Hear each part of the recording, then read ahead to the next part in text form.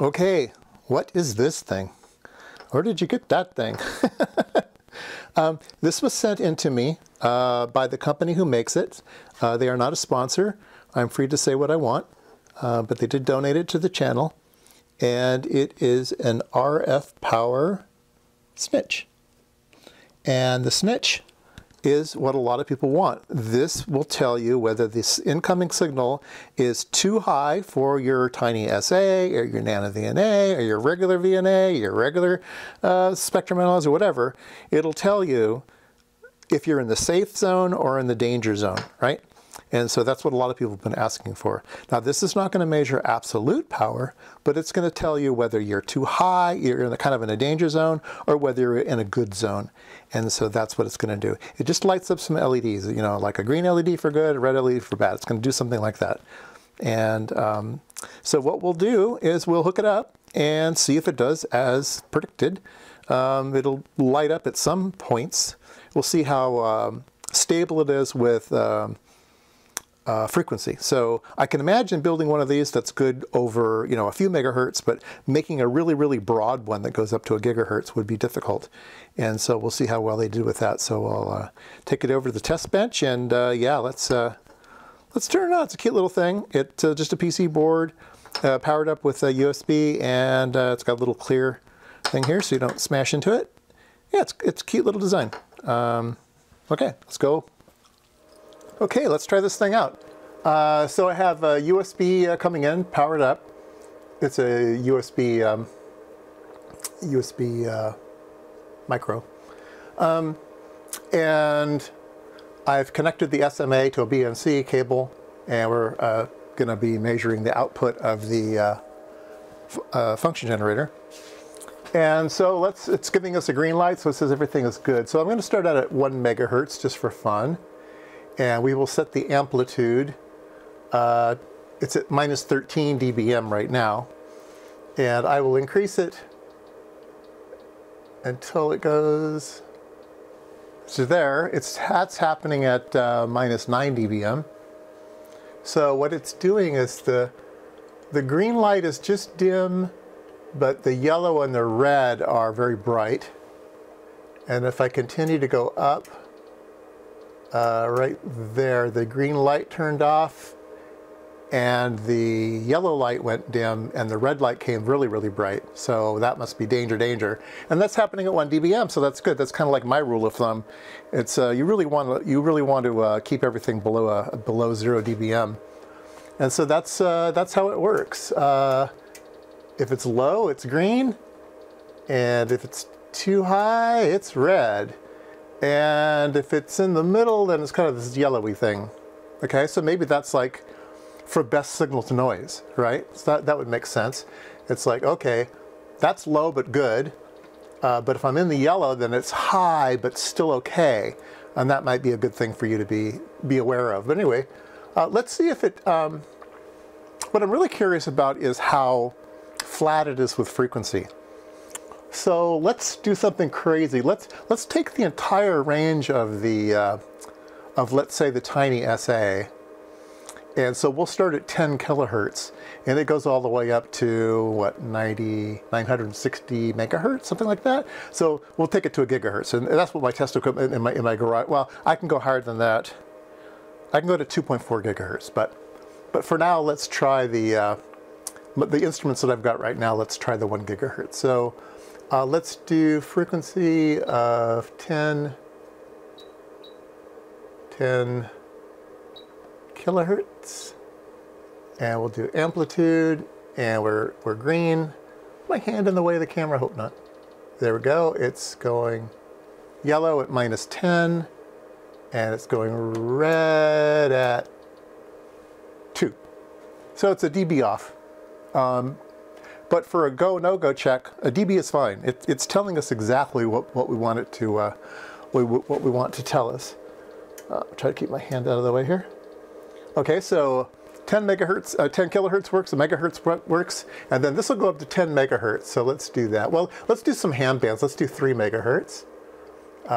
So frequency, enter 3 megahertz. Let's try that. It's going yellow at -9 and red at +1. Okay, fine. Now let's do 7 megahertz. Frequency 7 megahertz. Amplitude goes yellow at -9 and it goes red at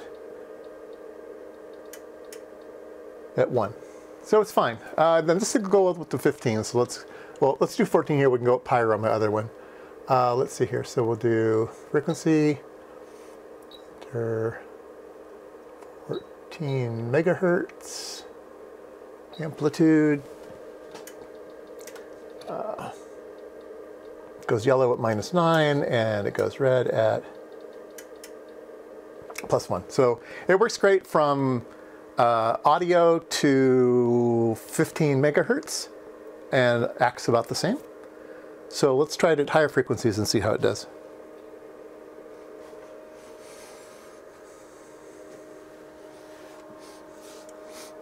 Okay, let's see here. I have it set to 10 megahertz right now. Let's do the amplitude on this one. Let's see, divide by 10, so there we go. It's green, it goes yellow at -10, and it goes red at +1. So same as the other one, So let's go up in frequency. Let's see, where do we stop at 50? Yes, let's do 100 megahertz. 100. Let's go back here. So 100 megahertz. We get green. We're green at -11. It goes to yellow at -10. And goes to red at 0. So the same. Let's go to 500 megahertz. 500. Okay, 500. Green goes yellow at -9 and red at +1. Same. Now let's do gigahertz. 1000. And amplitude. There's green. And okay, it's a little bit different now. It's changing at -8. And interesting, it gives little flashes there. Oh, because my generator's probably kind of between things. And then it goes to red at +2. So it does have a little bit of nonlinearity with frequency, but nothing to worry about. For what it's doing exactly what it's meant to be designed for. It's keeping you out of trouble. If it's red, do not hook it up to a spectrum analyzer. And if it's yellow, then at your own risk. And if it's green, you're certainly good to go. Yeah. So yeah, it's behaving really well. All right, what am I doing with it? So remember I told you that power meters should look like a perfect 50 ohm load. And so let's see if it looks like a perfect 50 ohm load. So we're using the VNA, and it is not a perfect 50 ohm load, but it is certainly very good. I have the cursor right now set to 52 megahertz. Now, if I was building a power sensor, I would want to be below -20 dBm return loss, and that happens at 152 megahertz. It's measuring 47.8 ohms. And if we move out here, it's measuring, let's see here, 26 ohms and 20 ohms. So it's definitely goes on, over onto the low side. You can see it there on the Smith chart. And so it's not a great power meter, but it's doing what it's doing, and it probably accounts for that, and it's doing a good job. Like I said, it's only about a dB off, no matter where you are. And so yeah, it's doing a good job. Let's reverse engineer the circuit. All right, this is my schematic. This is the input, and it goes into a pad, and there's some odd values here, 62 and 56, to fine tune into a total resistance to ground that they wanted. 18 ohms, a 91 and an 82, once again trying to hone into what they wanted. And then there's the detector diode, probably some type of Schottky diode. And then the capacitors, so this is the detector here, and they're keeping it all nice and symmetric. And then there's some funniness little going on here. There's an inductor that's actually on the PC board, a layout inductor to isolate these two, because you want to measure this point. And then there's a little bit of compensation here. I don't know if that's frequency compensation or whatever, but there's a bleed resistor on the detector, so it doesn't just float, so it'll come down after you remove power.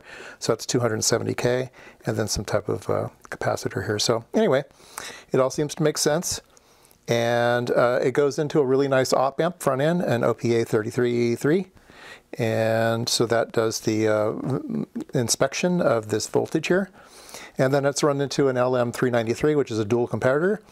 And there's two voltage references that are set up by LM431s. We've seen those before. So there's one for one op amp and one for the other op amp. And then depending on if the signals are above or below, they kind of have a window comparator, and they turn on the red, yellow, and the green LEDs. So that's all there is to it. That's it. All right. So my evaluation is it's a nice product. I'll put a link in the description below if you'd like to buy one of these things. It does come from the Netherlands, so it might be a little slow to get. It's 20 euros, and I believe it was 10 euros shipping. So a total of 30 euros to pick up one of these. Cool little devices, thumbs up. It's very basic, but it does what it does.